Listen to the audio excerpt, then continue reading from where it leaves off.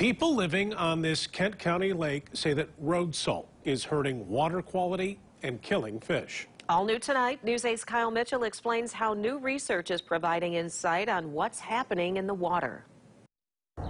The beauty of Church Lake is undeniable for those who live on its shores. It's wonderful. It's a little slice of heaven here that's hard to describe to people. Thomas Van Tol is the president of the Church Lake Association. We've lost the deep water fish because of the salt, so now it's mainly just panfish. The neighborhood was concerned about the water quality because of salt runoff, so they contacted GVSU.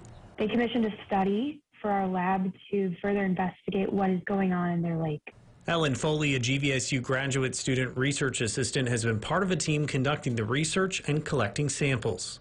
We're seeing really high levels of chloride, which is a component of road salt, and we're also seeing very high concentrations of phosphorus all at the bottom of the lake.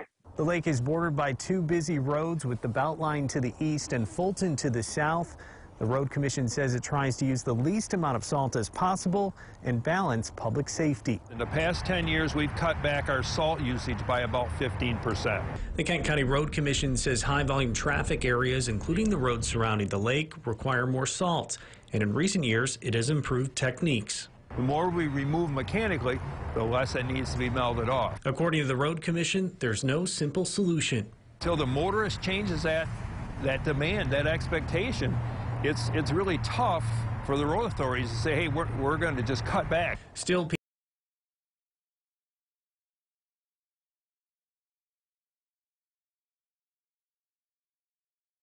We have to protect our nature around us. I mean, we're so intertwined with all of this that if we don't, we're going to end up in a bad situation. In Grand Rapids, Kyle Mitchell, News 8.